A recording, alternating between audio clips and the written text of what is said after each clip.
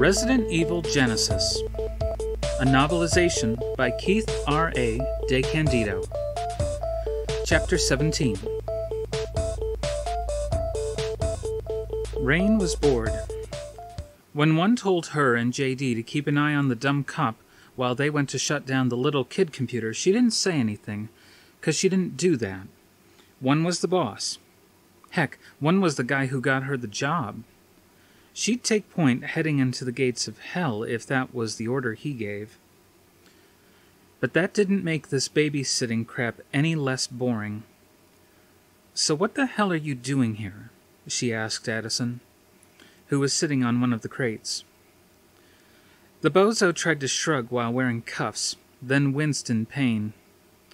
J.D. grinned when he did that. "We got a call. Some kind of disturbance at the big mansion in Foxwood Heights. My sergeant told me that I had to check it out." Rain laughed. "What's so funny?" Addison sounded all defensive. "Rookie," Rain shook her head. "You believe this? Our CPD pulls this crap all the time." "What do you mean, rookie?" J.D. pulled out his Smith & Wesson and checked the clip. "You said you just transferred, right?" "Yeah, so? I've been a cop for 10 years. "I was a cop too, jerk. And I know that new in town means rookie. Don't matter how far into your pension you are from some other burg." Putting the clip back into his pistol, J.D. said, "You, my friend, got hazed. Nobody's supposed to go to the mansion. They don't get calls. All the locals know that." Rain grinned. "Except you." Then the lights went out. The only thing Rain could see were the display lights on the crates. J.D.'s voice sounded in the darkness. "Guess Kaplan found the off button." The emergency lights came on. "Yeah, well, sun shines on a dog's butt every once in a while." Kaplan wasn't that bad a guy, really, but he was a geek who didn't really belong in the field. Sure, he could hold his own in a firefight, but he was just about the last person Rain wanted covering her. She trained a kid just like Kaplan when she was a cop, all eager beaver with lots of brains, but no sense. For this kind of work, you needed nerves of steel. Kaplan's were made of tin. Rain noticed that the indicators on the crates went from environment stable in green to environment unstable in red. Pulling out her knife, she started to scrape dirt out from under her thumbnail. She was bored again. "They're late," J.D. said. Rain checked her watch. They had 1 hour, 27 minutes before the hive would be sealed off. Then she heard a noise, like metal clanging on the floor. She put away the knife and pulled out her MP5K. "I'm on it." Of all the weapons she'd wielded both as a cop and as Umbrella security, nothing felt more comfortable in Rain's hands than the MP5K. Stepping over the thick tubes that went from the crates into the floor or to the other crates, Rain moved around, trying to find out where the noise came from. She heard it again and turned right, moving toward it. The third time she heard the noise, she saw the metal cylinder rolling on the floor. Holding the rifle up, ready to blow holes into whatever got in her way, she walked forward. Turning around one of the crates, she saw a woman leaning against one of the smaller crates, head down. She wore a lab coat and an all-white outfit, just like the corpse in the flooded lab. This one was brunette, though, and she was alive. Lowering the rifle, Rain called back, "J.D., we got a survivor." Then she turned back to the woman and began to slowly approach her. "It's okay. We're here to help." The woman almost fell into Rain's arms. She caught the woman, guided her up by gripping her on either side of the head. Damn if her skin wasn't cold and clammy. And she was paler than Warner, and white folks didn't get any paler than Warner. Keeping her best "you'll be okay" voice on, honed from years dealing with the public for LAPD, she said, "Don't worry. You seem to be in some sort of... She screamed when the woman bit her on the right hand, smack between her thumb and index finger. Bit her. Rain couldn't believe it. Rain tried to knock her down, but the crazy lady had some kind of iron grip on her, and they both fell to the floor, rolling around like some kind of mud wrestling match. Get off! As they struggled, Rain noticed that the crazy lady's eyes were all watery and messed up. Her teeth looked like something had died in her mouth, and she wasn't just pale. She was ghost-like. Get off me! She heard someone running up to them. Taking a quick glance up, she saw that it was J.D. J.D., get her off of me before I stab her! Grabbing her by the lab coat, J.D. tossed the crazy lady off to the side. Then he looked down at Rain. Are you okay? Rain quickly got to her feet. She bit me, man! She took a chunk clean right out of me! The crazy lady rolled over. J.D. took out his Smith & Wesson, pointing it right at her. Stay down. She didn't listen, but started to get to her feet. I'm warning you, J.D. said. Stay down. Rain shook her head. She's crazy. Come any closer and I'll fire, J.D. said as she started walking toward him. No, she wasn't walking. Nobody walked like that. She was shuffling, like some kind of late-night movie zombie monster. This was getting too weird for Rain. I mean it! J.D. spoke those words as if it mattered, but Rain knew he shouldn't have bothered. This woman was nuts.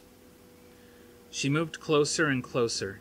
J.D. shook his head, aimed his pistol downward, and fired. The shot went clean through her knee.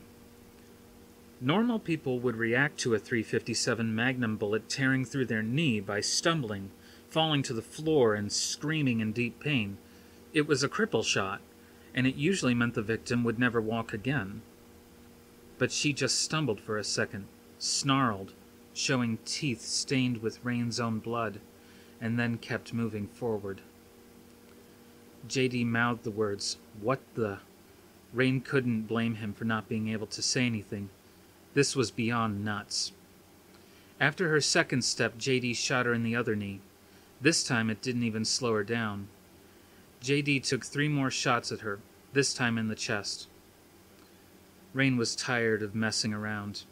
She hefted her MP5K, paused just long enough to make sure it was on automatic, and then squeezed the trigger. Dozens of bullets slammed into the crazy lady's chest, blowing her back about 10 feet and sending her sprawling into the tubing that was all over the floor of this dining hall. She looked over at J.D. with a triumphant look, but he barely noticed. I shot her 5 times. How is she still standing? Rain reached into one of her arm pouches and pulled out a bandage. She isn't standing now. More footsteps. It was Addison. She was about to ask him what the hell he was doing when Alice, Kaplan, and Spence ran up behind him. Rain wondered where the rest of the team was. What was all the shooting? Kaplan asked. We found a survivor. Kaplan looked at her like she was nuts. And you shot him? She was crazed. She bit me. She's gone. Rain looked over at J.D. when he spoke. He had just walked over to where the crazy lady had fallen. She's gone, he said again. That's bull. You didn't shoot someone 36 times just to have them get up and walk off. That didn't play.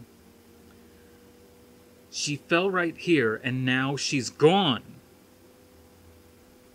Look at this, Alice said. It's blood, but not much. The cop squatted down to take a closer look. Looks like it's coagulated, but that's not possible. J.D. sounded pissed off when he asked, Why not? Rain already knew the answer, but let Matt the Wonder Detective take it. Because blood doesn't do that till after you're dead. Spence looked bored. Can we go now? We ain't going anywhere till the rest of the team get here. As Rain spoke, she loaded another clip into the MP5K. She was for damn sure not getting caught without a full load. When she saw the look on Kaplan's face, he looked like someone strangled his favorite pet. For that matter, Alice and Spence looked all uncomfortable now, too. Finally, Kaplan said, "There's no one else coming."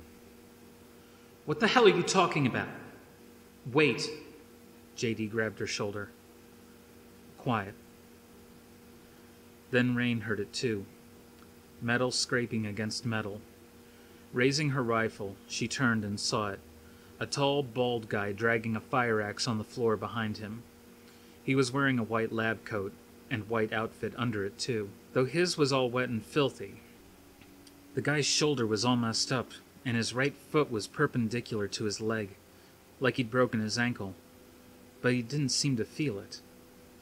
Behind him she saw more, just like the crazy lady. They all kind of shuffled. They all had milky eyes, and they all had messed up teeth, and some of them were injured, fatally injured. This was in the next county after Nuts. One guy had half his head carved out. Another was missing his right eye and his entire nose. Nobody was bleeding, though. Any blood she'd seen was coagulated. "Hell," JD muttered. "Don't come any closer." Kaplan sounded like a total moron. "They're behind us," Spence pointed out. "Jesus," Kaplan muttered. "They're everywhere," Alice added, stating the obvious like it was some kind of revelation. "Guys, they're everywhere. They're all around us." Then the crazy lady, lab coat and white outfit full of bullet holes, jumped Rain. This time, Rain grabbed her by the head and twisted until she heard the snap of her neck bone. She didn't get up this time. Then she flipped the MP5K to semi-automatic. She was going to need to conserve ammo with this many people, and fired on the big bald guy right in the chest. He fell to the floor. Then he got back up. "Damn, damn, damn!" Kaplan, still in total moron mode, yelled, "I said stay back!" Then he took a few shots with his Beretta. "Watch the tanks!" Alice cried. Rain didn't give a crap about the tanks. She just wanted these whatever the hell they were dead, or deader. Damn, this was messed up. These things kept getting back up. She and JD exchanged a look. Without even having to speak, they knew what to do. Can't kill him, at least clear a path. So they switched their rifles to automatic and concentrated their fire on one area, plowing down these shuffling monsters one by one. "Let's go!" JD yelled, even as Rain cried, "Hurry up!" Then, one of the tanks exploded.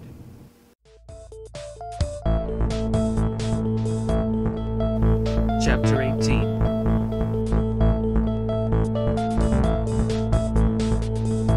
Matt Addison had been trying to unlock himself when the tank exploded. At some point during her struggle with the woman who bit her, Rain's keys had fallen off her person.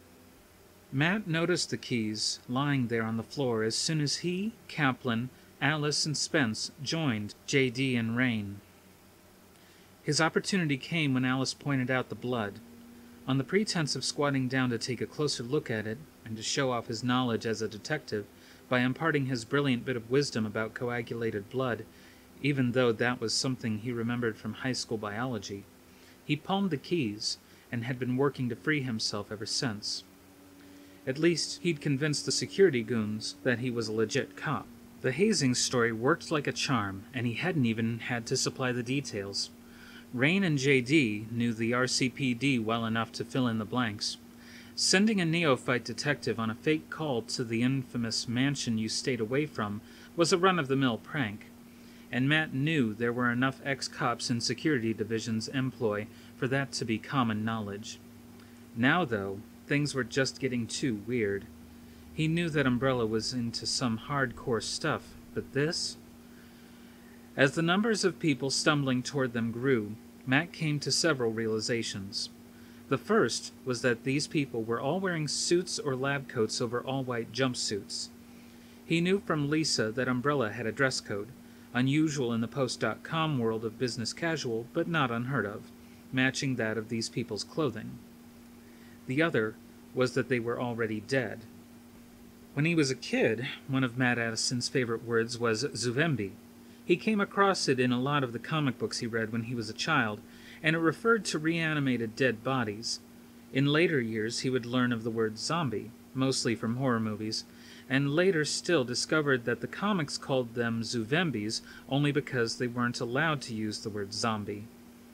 The Comics Code Authority, established in the 1950s that kept comics G-rated, forbade that word, and some bright mind at one of the comics companies made up a synonym that was similar enough to convey the meaning without actually violating the code.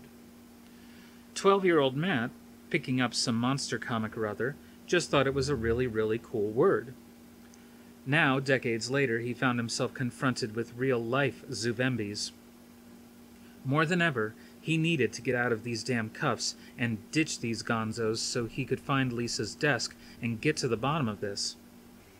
Umbrella's fingers were in things much worse than he, Aaron, and the rest of them could possibly have dreamed of if this was the kind of thing coming out of the hive. He was pretty close to finally getting the cuffs off, no mean feat when you have basically no leverage whatsoever, when one of the tanks blew up.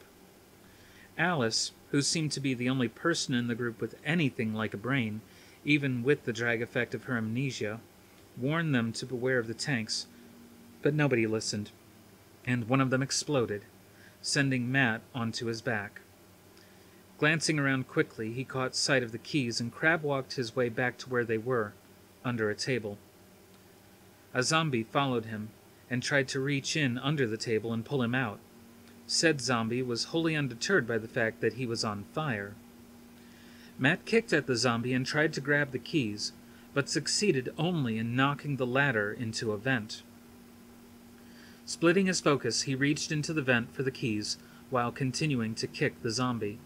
Eventually, he succeeded in both endeavors.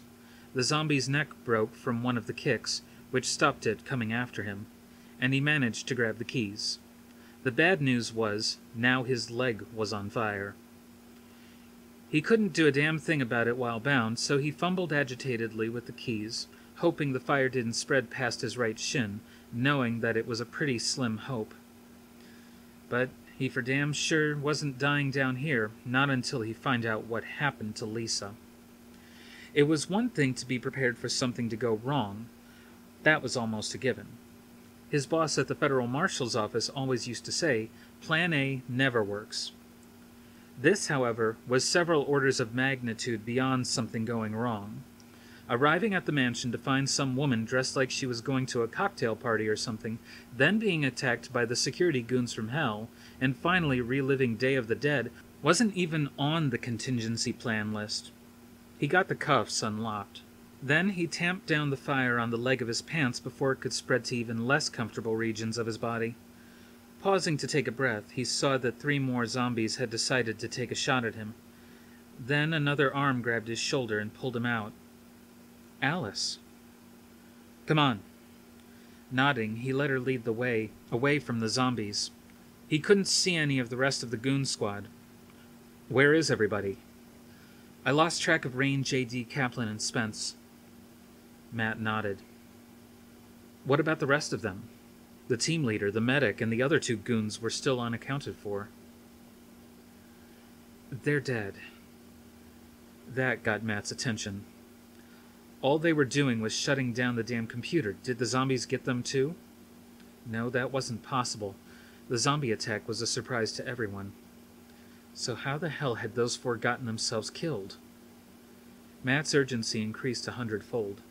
Umbrella hadn't just built an underground headquarters in order to hide their research. They'd built a death trap. 500 employees and now 4 of their security people, with 6 of them left and in serious danger of joining them.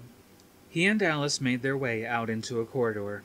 As soon as the opportunity presented itself, he slipped away. Alice didn't follow him, so he definitely gave her the slip. Right now, his priority was Lisa's desk. She had described her office space to him in her encrypted email, including the route there from the elevator bay. Finding that was only the work of a few minutes. It came complete with another fake window and fake cityscape. Then he traced the route she had provided. He found himself in an area full of boring metal desks with paper, file folders, staplers, phones, cords, inboxes, disks, and various other items strewn haphazardly about the floor. With no idea which one was Lisa's, he investigated the desks themselves. Most of them had some kind of personal object to indicate the personality of the user, and Matt knew that Lisa's own desk had a picture of her, Matt, Mom, and Dad from a cruise they'd taken when she and Matt were teenagers.